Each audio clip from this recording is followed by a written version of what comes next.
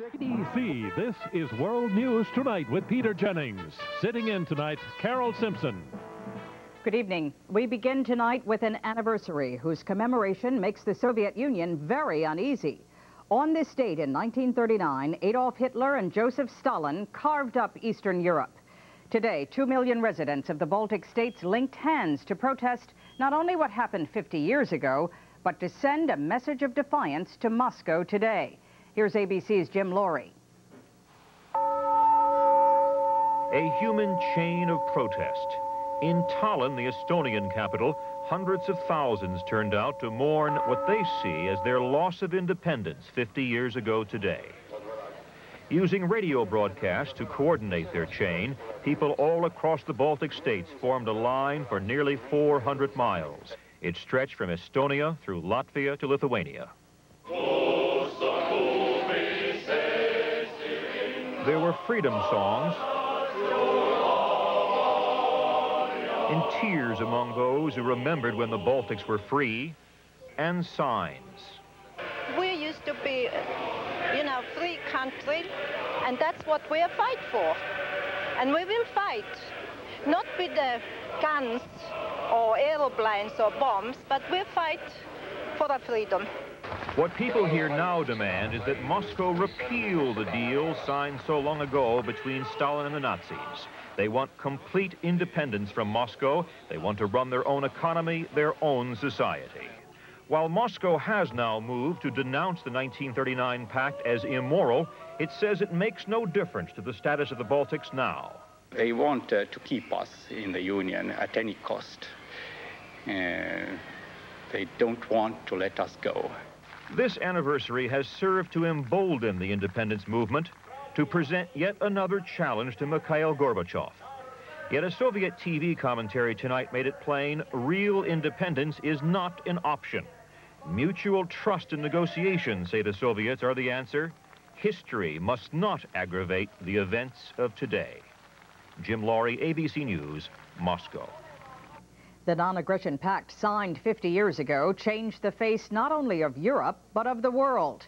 The pact between Adolf Hitler and Joseph Stalin freed Hitler to go to war in the West, while Stalin expanded his empire in the East. 50 years ago today, the German Foreign Minister von Ribbentrop boarded a plane to Moscow. His mission, to sign an agreement with his Soviet counterpart, Foreign Minister Molotov, that the two nations would not make war on each other. The Soviet leader Stalin was ecstatic, perhaps because of another more ominous agreement between the two countries. These scribbled signatures, Stalin and Ribbentrop, set forth a secret deal between Nazi Germany and Soviet Russia that would redraw the map of Eastern Europe. Hitler would take the western half of Poland. Germany, in turn, would look away as Russia took eastern Poland and took back the Baltic states, Estonia, Latvia, and Lithuania, states it had lost after the Russian Revolution. September 1st, 1939, German forces launched a savage attack across Poland's western frontier. 28 days later, Warsaw was firmly in Hitler's grasp. In late October, these first Soviet shots earmarked the invasion of Estonia.